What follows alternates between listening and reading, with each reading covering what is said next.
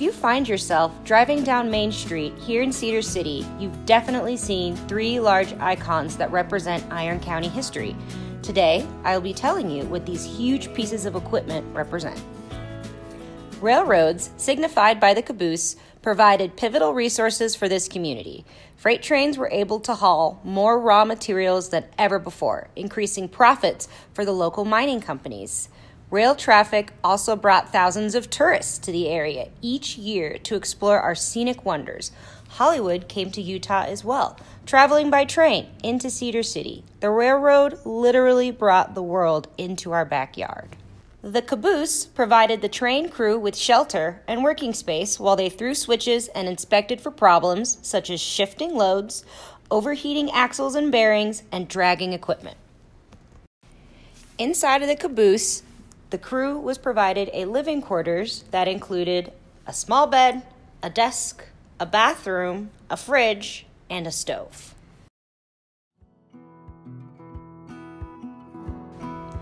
Iron County exists today because those who lived here developed the resources necessary for survival in this desert climate. Mining, represented by the ore shovel, is the industry that began it all, proving to be the initial motive for pioneer settlement here. In the 1930s, iron mining expanded in Iron County, and massive shovels were needed to excavate the needed ore. The mines began producing ore by the tons and elevated Iron County to one of the richest counties in Utah for nearly 50 years.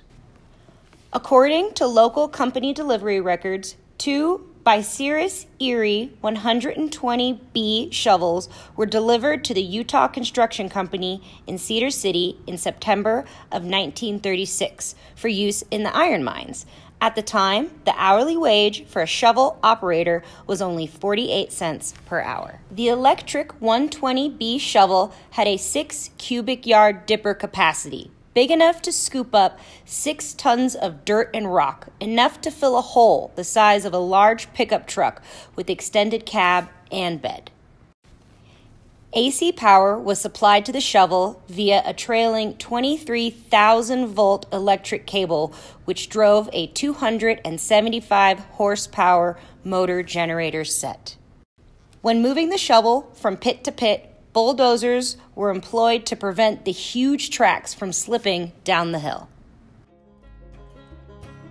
Cedar City still has a thriving livestock industry today. One of the oldest pieces of farming technology is the hay derrick, which allows farmers to build stacks of hay in their fields.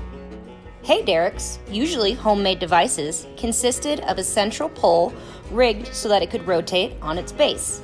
By means of a pulley, rope, and a 1-horse hookup, the loading fork could be raised and rotated over the haystack.